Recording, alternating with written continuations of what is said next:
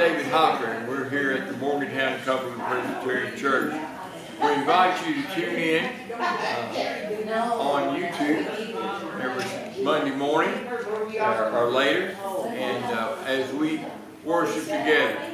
We believe in the Word of God, as the Word of God, and we will be preaching from the Word of God.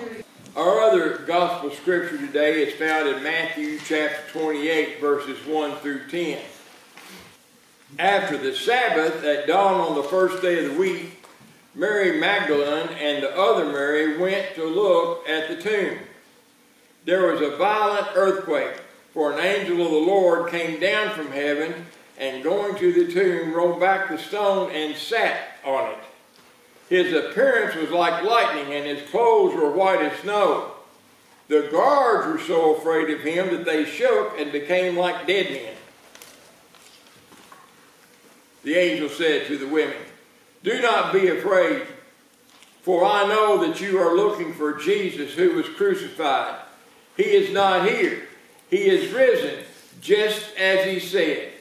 Come and see the place where he lay. Then go quickly and tell his disciples, he is risen from the dead and is going ahead of you into Galilee. There you will see him. Now I have told you." So the women hurried away from the tomb, yet filled with joy, and ran to tell his disciples. Suddenly Jesus met them. "Greetings," he said. They came to him, clasped his feet, and worshiped him. Then Jesus said to them, "Do not be afraid. Go and tell my brothers to go to Galilee. There they will see me." May God bring forth blessings and fruit from the reading of his precious word. Let's go to the Lord in prayer. Almighty God and Heavenly Father, we come before you this day, and like every Sunday, we celebrate Easter. We celebrate the risen Lord. We celebrate that you came to seek and to save that which was lost. And glory to your name. We put our earthly calendar on with it, but it's your time. It's your timetable. We know it was about the time of the Passover, and that these things came about. And there was a big crowd. It wasn't a small crowd. It wasn't a little gospel meeting. It was a big crowd that was in Jerusalem. And they heard and they saw about Jesus, the Son of God. Lord, we thank you for, in the fullness of time, coming to save us from our sins. And we pray, Lord, for each of us individually, that you might forgive us our sins. We pray for our families, that their sins might be forgiven. Father, we pray for the people in our community, that their sins might be forgiven. Yea, Lord, we pray for people in the United States, because they need saving too. And Lord, even this whole world, your word says that you love the whole world and gave yourself for it. Lord, we thank you for the blessings of life, this wonderful planet that we have that's created for us, especially for us, and we thank you for that. And so it is, Father, we lift up these that are on our prayer list. Lord, we know there's some prayers that are being said and need to be said that are kept quiet. But Holy Spirit, we agree with them now that thy will be done. Father God, we thank you for all those that have come before us here, proclaiming the gospel message. Jesus is Lord. Jesus is Lord. Let us, as we remember today, let us remember to say, Jesus is Lord. He is risen. He is risen indeed. All right, now. Everybody awake? Okay. All right, now. He is risen. He is risen indeed. Amen. All right.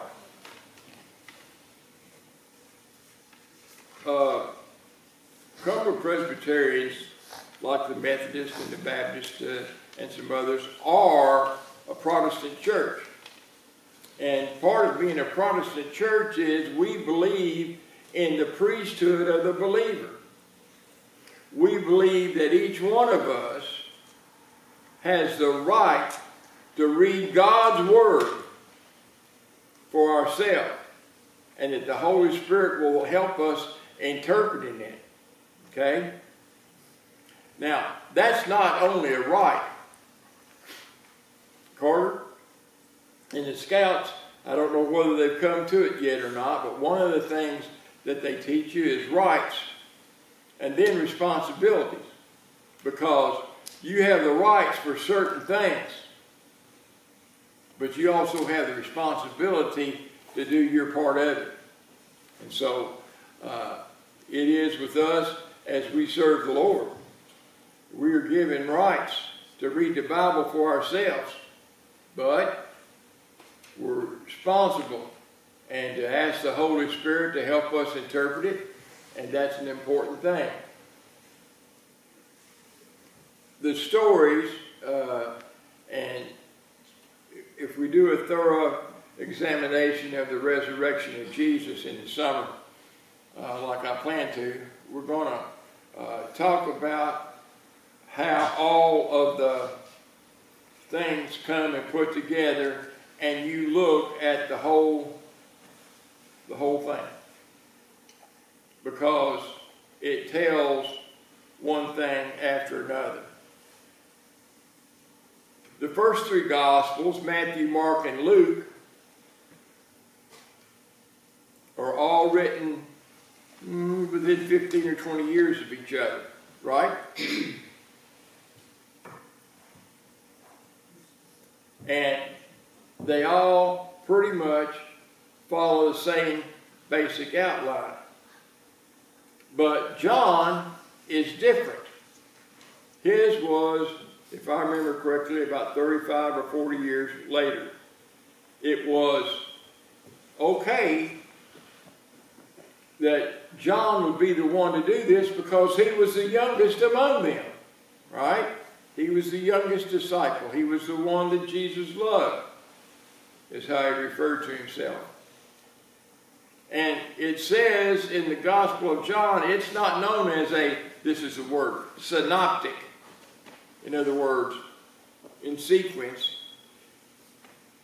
John says that this book was written that we might believe, and by believing we may have life in his name. Am I right? That's true. So, have you ever been somewhere and gone on vacation or a trip with somebody, and you sat down and were recounting it later, and somebody that's got a good memory will say, well, don't you remember this? Do you remember the restaurant we ate at, where the waitress spilled the coffee all over Daddy? And they might not have mentioned that. But did that mean that the stories that you all have told around the table are untrue? No. It's not. It's just another revelation. And God wants us to know about Jesus the Christ. We've seen Jesus, we've seen the Father. So that is an important thing. Now, my wife tells me, she said, David, you start out and you spread a wide loop, and said, if we hang on, you'll get around to tying it all together. What I'm trying to express is that things that happened in a certain way in order to adhere to the laws and to show that the laws were adhered to,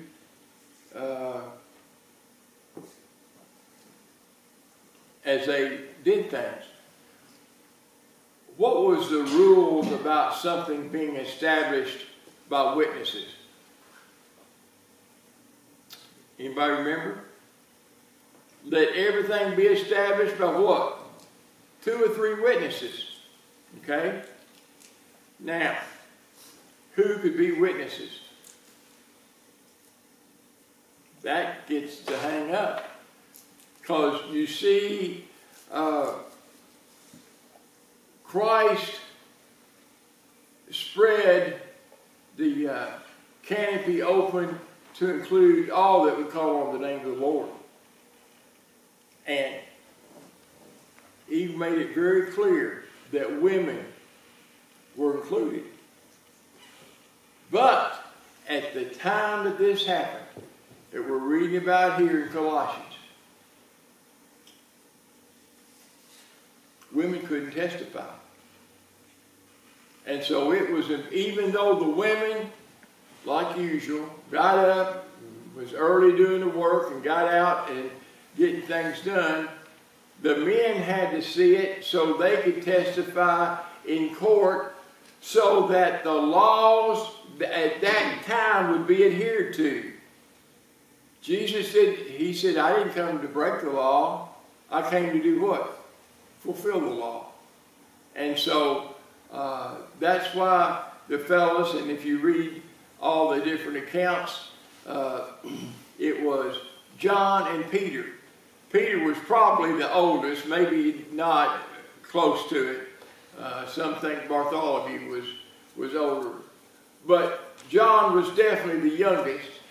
And if you read the accounts, when the women got back and told them that Jesus had risen, 2 of the men took off to go see for themselves.